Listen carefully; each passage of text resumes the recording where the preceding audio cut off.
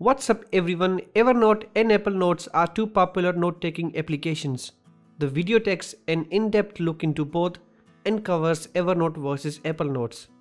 Starting with the platforms, Apple Notes are pre-installed on Apple devices, while you can access the app on Windows by installing the iCloud application or going to the iCloud.com. Evernote is available on iOS, Android, Windows, Mac and browsers. Both sync with the cloud so you can access on other devices. Evernote extension is a tool for Chrome, Firefox, Safari and Microsoft Edge. The free web clipper can save and annotate web pages, PDFs and articles. Moving to the interface, both use a straightforward design. I would say Apple Notes is easier to use and navigate than Evernote. You get all the notes on the interface with attachments button on the bottom left and add a new note button to the right. With Evernote, you get the notes with add a new note button down the bottom. The add new button shows the options on the right hand side. Regarding the tools, both offer basic note-taking tools. Here is the table covering the tools both support. You get the rich editing tools in both, but Evernote focuses on the attachments and integrations while Apple Notes focuses on the text more. Let's move to sharing and exporting.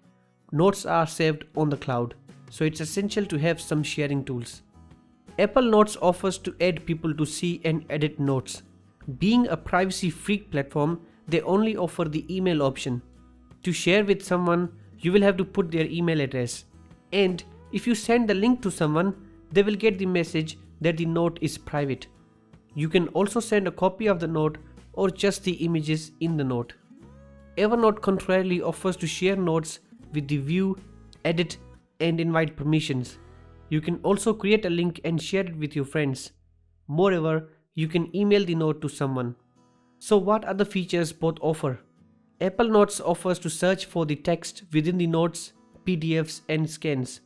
Evernote offers to search for the title and text within the notes for free. Both apps offer to scan the document straight from the phone. With Evernote, you can also scan the business cards and save the contact details without any extra steps. Evernote also offers over 65 templates and Google Drive integration to view Google Drive links. Pricing is the only section which changes many things. Apple Notes is free, but Evernote isn't entirely free. The free plan limits the shown features. You can log into 2 devices. You get 60 MB monthly upload limit. Each note size must be less than 25 megabytes.